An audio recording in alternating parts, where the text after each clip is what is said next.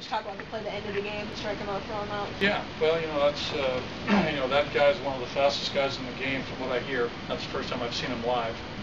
I've seen him on tape, and you can tell, just the way he sort of bounds out to first base, and we've seen some video on him, and he can run. There's no doubt that he's a weapon. And Heath did a good job of keeping him close with a couple throws over. The fastball got by Posey, and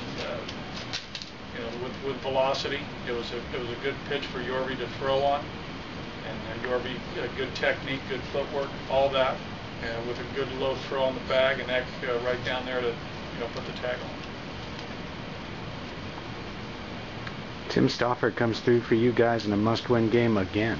Yeah, we'll start. Greg Stauffer's pitched well all year, really. In any role that we've thrust him into, he's delivered. He's been, like I said a lot about our guys in our pen. He's been as impactful as a lot of guys down there who get more acclaim. But again, in September, the last couple starts, popped into the rotation. Gave us 4 good innings the other night against the Dodgers. 6 solid today. In a low-scoring, low-hit game where every pitch is critical, responded. I'm very proud of him. Earned another start. Where he's been the last couple of years, coming off of surgery, working his way back, going to the bullpen. Outstanding performance today. He'll start again? I'm sorry? He'll start again next turn? Yes, he'll start Thursday. Anybody out here, would tell you they want to be on the mound in a game like that. Playoff atmosphere, great crowd. From pitch one, it was a high adrenaline game all around, and it was a lot of fun to be a part of. And fortunate, obviously, we came out on the right end of it.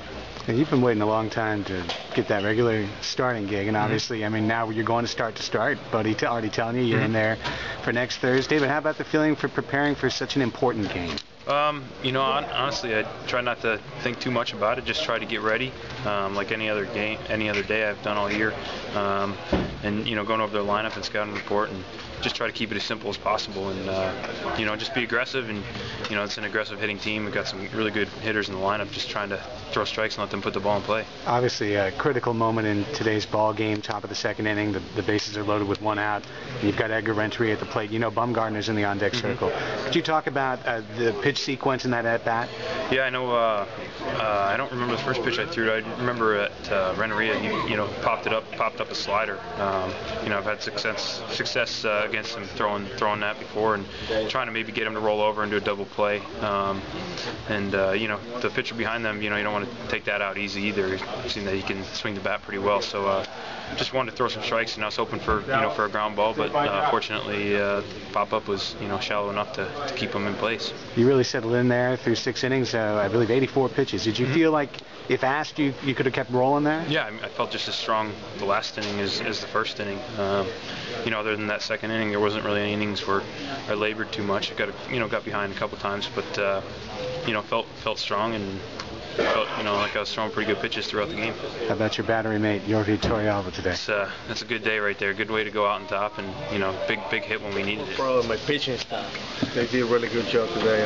Stauffer, obviously we need a starting pitcher, and he stepped out for us big time today.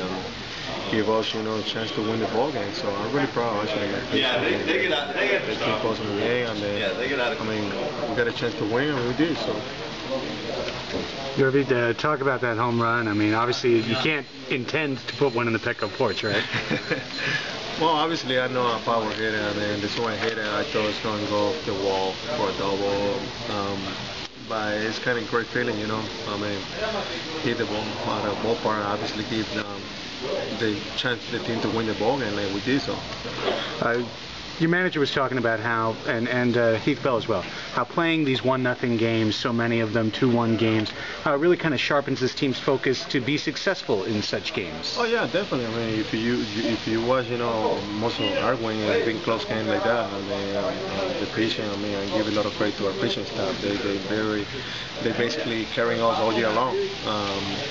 and then we're kind of used to it, kind of a little bit already, you know, the close game like that. I mean, yesterday was 1-0 we lost, and then today, I mean, 1-0 we win. So I mean, it just seems like, especially in this ballpark, you know, we always going to have close games like that.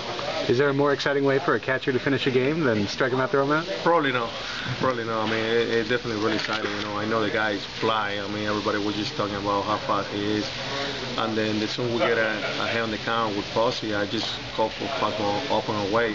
That way, give me a chance, you know, to hopefully throw him out like I do. So. I know it's one win and it's one game, but just the importance of just the fact that you guys hold on to first place. Well, you know, I think every game is really big, especially since San Francisco beat us the first two. I mean, they etched out the first two games for us. You know, they tied it up with us, so now we etched that out and we took a lead, one-game lead. And I think it's really big because if we come up Sunday with a big win Sunday, then it basically puts them 2 games back and puts us in the driver's seat again. Heath, Buddy was just talking about how playing so many 1-0, 2-1 games sharpens the team. That was a phrase. See, playing tight games all year, when you get to playoffs and like this, because a lot of games are going to be 1-2 run games, they're going to be tight all the way through. We're used to that. We're used to playing, you know, catch up 1 run down, or we're used to playing with only 1 run lead. So, yeah, it just sharpens our senses. I mean, we can go out there and we don't feel like we have to make a perfect pitch because we've done it all year. So it's just like another game for us. Luke and Mike, the way that those guys are just rolling in the 7th and 8th inning, how much do you feed off of that when it's your turn? I think we feed off each other a lot. I mean, it feels like when Luke goes out there, the whole bullpen, even Joe and Webby and everybody else feels like they're out there. And when they get the job done, we feel like we're excited for the accomplishment that the bullpen did, just not what Luke has done. And for all 3 of us to go out there and do real well, it kind of means a lot to all of us down there. Yeah, you just mentioned the importance of tomorrow's game. What's the confidence level knowing that your guy, Latos, is out there? Well, it's always confident when you got your ace out there, and the bullpen did real well, and we didn't have to tax everybody today, and Stauffer pitched a great game today, and you know, our defense was solid, so it's you know, we're starting to play Padre baseball again, and if we do that, you know, we're going to end up on top. Well, how about just that as a point of pride, Stauffer being essentially a bullpen mate all year long? Yeah, definitely. It's one of those things, you know, every time the team gets a chance to start, it feels like it's bullpen day, you know. So one of our mates that we tease around that's changed because he's a starter now and he does what starters do. So we might kick him out of the bullpen, we might not yet. We haven't decided.